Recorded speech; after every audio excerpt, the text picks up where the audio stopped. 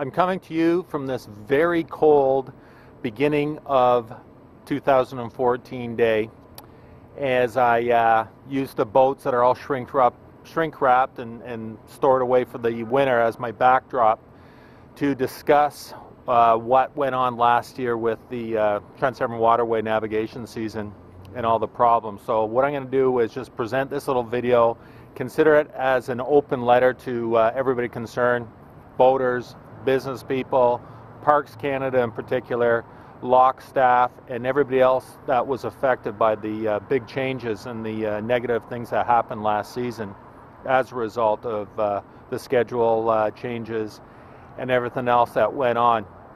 I just want to say, as part of the overview, please don't take this as a negative comment on the Trent Severn Waterway. We've been boating on the system for 11, 12 seasons now, and keep our boat in the heart of the Trent Severn Waterway. And we love it, absolutely. It's just so unfortunate that what we saw going on last year, and there was a lot of people that were frankly pissed off with the situation. So I'm hoping that while these boats are sitting here, that maybe people can ponder and hopefully put into action some changes that will be beneficial for next year's season.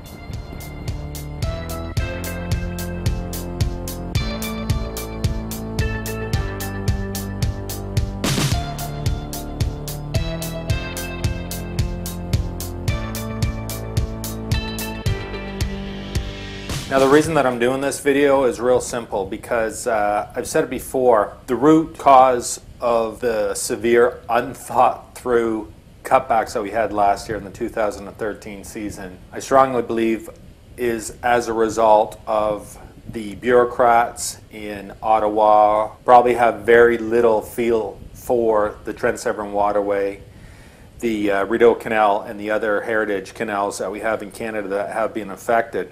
And I wanted to present, first of all, the beauty, the grandeur, and the awesomeness of the Trent Severn Waterway, and try to put that across the best way that I know how through my words to a lesser extent, and of course by a greater extent, at some of these beautiful video clips that we have been able to capture over the years of boating on the system. As many of you know who are regular followers of my YouTube channel, I love nothing more than to share these beautiful images with you and just let everybody know how gorgeous it is and what a fantastic resource that we have.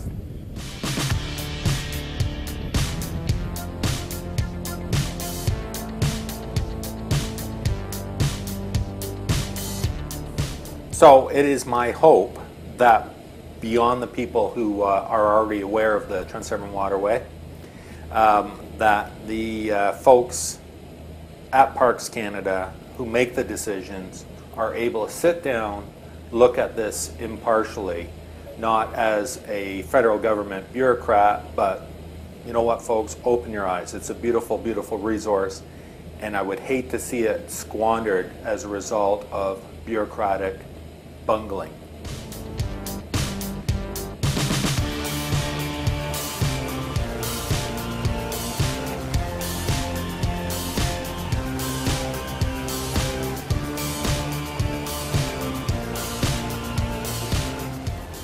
You've probably heard me say this before, but I just got to put this out there once again. I really, really believe that if the people who are in charge of making the decisions on the Trent Severn Waterway, the Rideau Canal, and the other heritage sites were to get on a boat and actually travel through the system, any one of the systems, as a user and get that full user experience, they would be blown away by the beauty, the travel wonderment by itself, and as well get a real clear handle on what is going on and what it takes to pilot a boat through, as well as what the staff, lock staff, have to deal with, and see what a great job that they are doing in general, as well as visit the marinas, visit the small towns, talk to community leaders and see what their take is on as far as the importance of these waterways.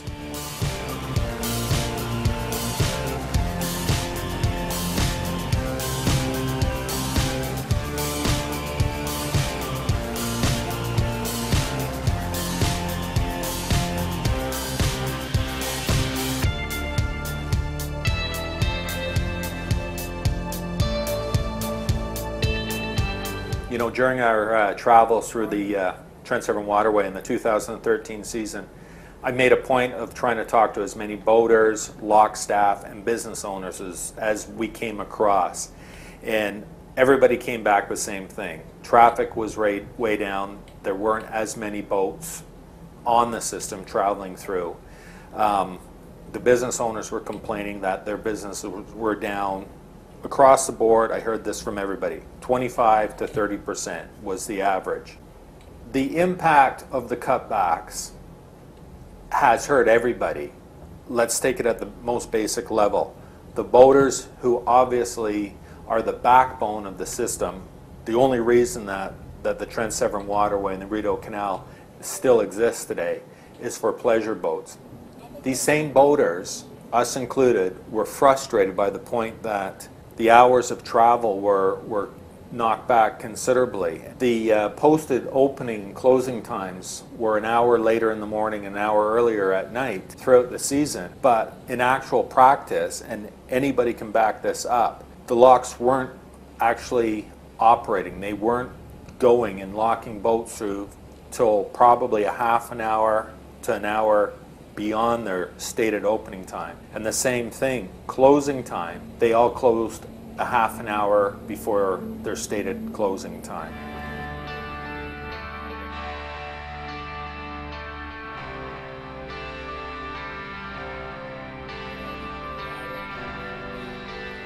You know, I have to keep coming back to this. I don't know where the beans were counted by Parks Canada, where they did all the math on this.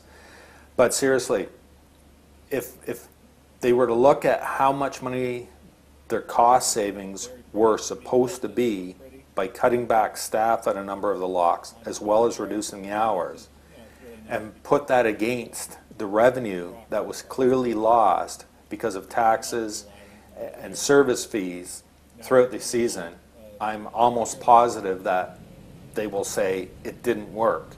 It's craziness. Not only does it not work, but it's going to create problems down the road insofar as more and more boaters hear about this, Americans that are doing the Great Loop, boaters that are getting frustrated. I've heard boaters directly say to me, you know, this is crazy, we're frustrated, we're fed up with it, we're going to move our boat to Georgian Bay for next summer. So again, what kind of revenue reflection is that going to be to Parks Canada and the federal government's bottom line?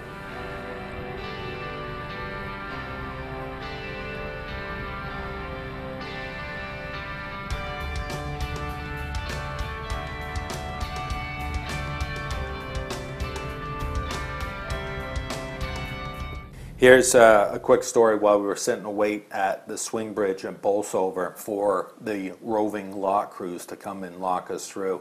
Just hear what one of the stories that we were told by one of the businesses and how much revenue that the federal government has lost as a result of business being down. Okay, we are waiting at the east side of the swing bridge at Bolsover. And this is a perfect example of Parks Canada mishandling of the situation. We've been waiting here for about 20 minutes. Now, thankfully, there's a bit of breeze, but there's no like strong breeze or real heavy-duty current. And so far, there's no other boats to create congestion. But the problem is that this swing bridge is now operated by the mobile roving crews of the locks up in this area. And they have just, you know, recently locked through a number of boats heading downstream. So that means while they are attending to that, because they have to leave the next lock and go to the next lock and the next lock to service it before they can send somebody back to swing the bridge. And I know I talked about this in the spring when this was all being announced, how this could be potentially a dangerous situation, especially when, you know, if it's getting towards the end of the day. And, you know, if it's bad weather or something, what do? There's really nowhere to tie up. There's a marina behind us. There's an abandoned one over there, but I don't know how safe that would be to even get in. So, and this is where, again, tempers would flare and everything else. Now, I just want to throw in this little bit tidbit of information. We've been traveling along the system extensively and talking to all the business owners that we come up against. And I got lots of stories to tell about their insights, but one that we didn't hear too long ago was from a marine operator who said that just the HST that he's normally collects for this time of the year on gas sales and water rail stockage and whatnot, it's apparently down upwards of $30,000. So the federal government has lost that revenue because of a lack of business going through because of the reduced hours, but they think they're saving money because there's no one here to swing the bridge. I don't know what a Parks Canada employee makes, but I'm sure it's not $30,000 for the summer. Anyways, that's that. So here we are, going on 25 minutes, still waiting. And the wind is picking up and right. throwing us around now. Yeah, well now we're spinning, so now I gotta be a little bit more creative. So I'll get back to you.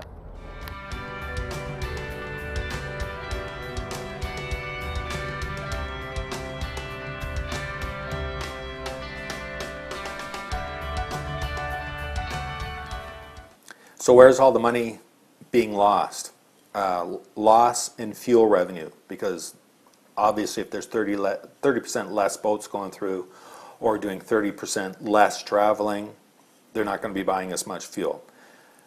Fewer lock fees, because again, not as many boats going through, locking through. Who wants to buy a season's pass if they know they're not going to get the benefit out of it? Mooring fees, food and accommodation to the local municipally run marinas, the tie-up walls that Parks Canada controls and collects the revenues from, or sorry, the fees, as well as any number of the many small marinas, which of course rely on the traveling boaters. Of course they have their local small boat, but again you have to remember many of the small boats on the smaller lakes, they travel between the lakes via the locks because they want to go shopping, or they want to just take the kids out for an ice cream, go out for a meal somewhere. And of course all that revenue is being cut back severely because there simply aren't the same amount of boats going through, or at least there wasn't in 2013.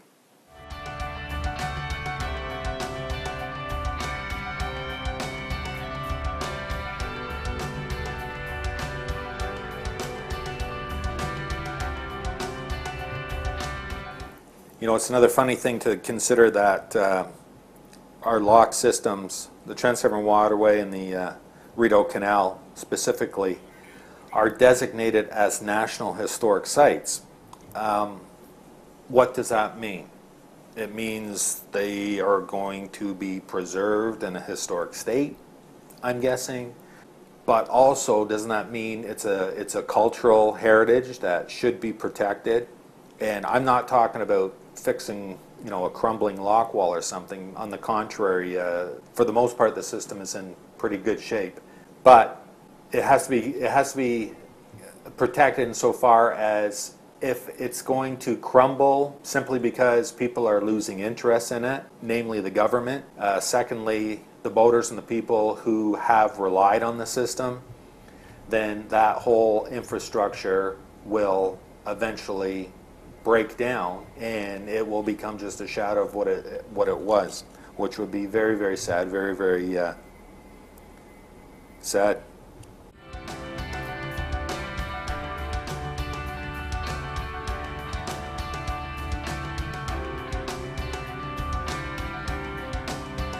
You know, for the most part, the Trent Severn Waterway is such a great treasure, such a beautiful area to travel through.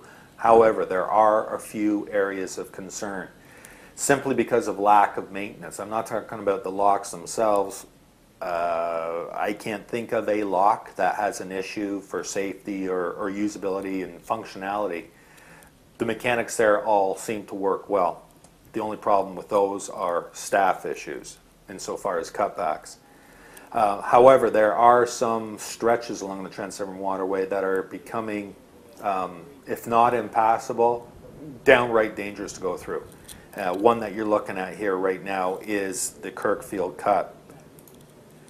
Now the Kirkfield cut runs between Balsam Lake and the Kirkfield lift lock, and this is a long man-made cut that was dug out of the rocks back in the early 1900s, and by my estimation they haven't trimmed the trees since 1907 when the Kirkfield lift lock became operational. Just look at this yourself. It would be virtually impossible for two medium to larger size boats to safely pass one another. We have been in smaller boats in years past traveling through this very stretch and have had larger boats approaching us and stop dead in their tracks, and not only that, try to back up because they were they were shocked and horrified to see what was going on, and like, oh my God, how are we going to get through? There's a boat coming towards us. And I would stop them from what they were doing by going on the radio and waving my hands and saying, come on, we can do this, let's work this out, because otherwise one of us is going to have to back up by many, many miles, which was just not going to be workable because of course now you have traffic coming up behind you. So if Parks Canada could look into just these issues, and again it comes back to the point that I was making earlier, where if some of the bureaucrats, some of the leaders, some of the managers actually got on a boat and did the trip as a user experience. Like I say, it's phenomenal to see what's going on, and trust me, it would be downright scary in some of the places that you would travel through to see something like this as a first-time user or somebody who's not a boater who would not know what to do.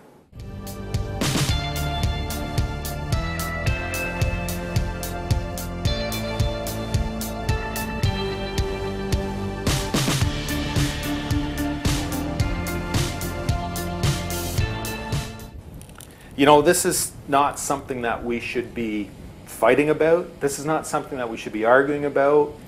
The Trent Severn Waterway, the Rideau Canal, all the other heritage sites, the other heritage canals, these are treasures. They're beautiful. Look at this video that I'm showing you. Oh my God.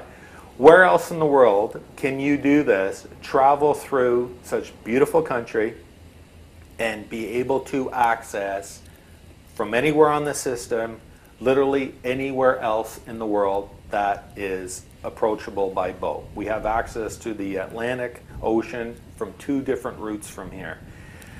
This is all within 90 minutes travel time of the largest city in Canada. We have access to what has been rated as the best freshwater boating grounds in the world in Georgian Bay. We have access to from one end to the other of the Trent Severn Waterway. Again, every lock, and we're blessed to have 44 locks on the system that we can travel through and stay at any one of them and have a mini vacation. We do it ourselves. We shouldn't be arguing about this, folks. We should be working together. We should be working towards a common goal. We should be promoting this. I myself personally have been promoting this since 2006. I have a website going. Put the word out there. I started the website back then because shortly after we started traveling, venturing farther and farther, there was very little information available on the Trent Severn Waterway back on the interweb of the day in the mid-2000s. So I was compelled to say, you know what, we're traveling, we're enjoying, I'm taking pictures, I can tell a few stories and hopefully draw other people into it. I've been sharing my videos on YouTube, I've been writing about it online, I've been spreading the joy to share the wonderment and the beauty. This is what we should be doing. This is what the federal government should be doing. How can we as a government, the curators of this, promote it and share it? Look at it. It's beautiful. It's gorgeous. You don't even need a boat. You can travel to almost every one of these locks by car. You can see the wonderment. You can see the beauty. You can see the access. You can watch the boats. You can talk to the people. You can have a barbecue. You can enjoy a summer day. This is all within 90 minutes travel time of the largest city in Canada and one of the largest in North America.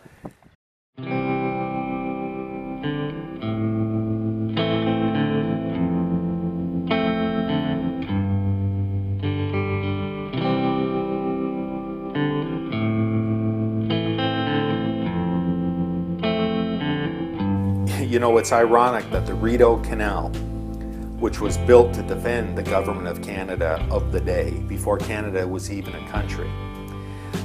It was built as a defensive measure against the potential of invading American armies after the War of 1812. And now that very same rampart of defense is under attack by the very government that it was built to defend.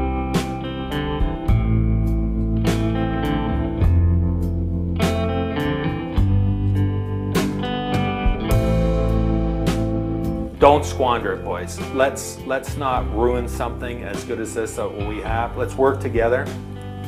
Again, I started this video off by saying this is an open letter to everybody, especially the government. If you at Parks Canada have any ideas, suggestions, you want to throw out some, feeler ideas, contact me.